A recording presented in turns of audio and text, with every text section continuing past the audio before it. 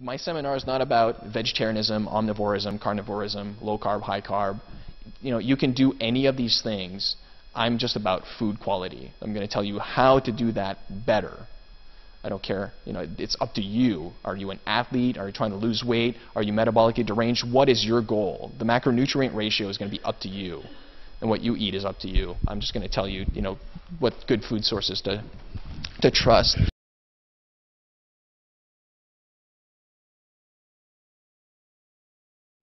But if you believe this one person called T. Colin Campbell, it turns out that protein is dangerous.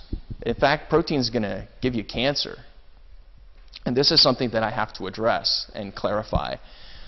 Here is Colin's book, The China Study, and the China Study is based off of data that is in this book called Mortality, Biochemistry, Diet, and Lifestyle in Rural China.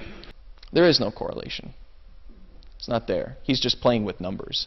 He is, you've probably heard this before. You can make statistics say whatever you want them to say. It's like you throw in confounding variables like that and torture the numbers, you can.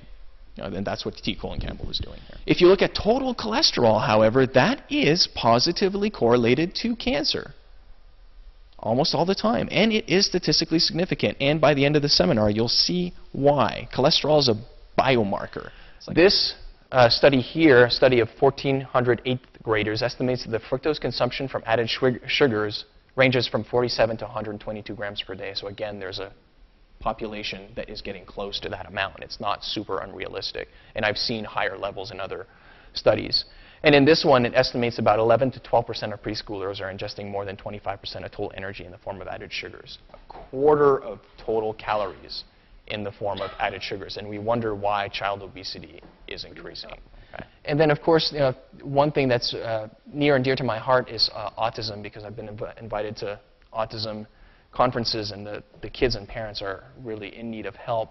And it turns out that the hypothesis there is that some of these peptides with opioid activity are getting through in the gut and contributing to the autistic behavior that you see, which would make sense. What's going on here, these polyunsaturated fatty acids, they are very sensitive to oxygen. This is something where you need a little bit of an organic chemistry background to figure out.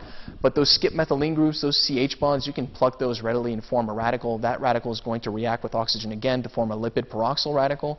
That is going to react with another molecule of peroxide and propagate the chain, which is a problem. And then it's going to terminate by forming a lipid peroxide, which is then going to get reduced to a reactive oxygen species. All of these radicals are really good at causing cellular damage, DNA damage as well. Majority of the population, you go on a low-fat diet, you're going to lower your cholesterol, but you are switching the profile from pattern A to pattern B. You're heading in the wrong direction. So it's not the total cholesterol that matters. It's like, what kind? It's the problematic one that I really want to measure and pay attention to. And you're heading in the wrong direction. So these low-fat diets are not the end-all, be-all. They're useful to a small majority of the population, hyper-responders, familial hypercholesterolemia and stuff like that, but not for everybody. They're actually changing the phenotype to a really bad pattern B. And now what's been shown in this study, they use drugs to lower cholesterol, LDL, just period, all of the varieties, to less than 70, and they show that there's still a progression of atherosclerosis. Why? Because they're not paying attention. They're just looking at the total number.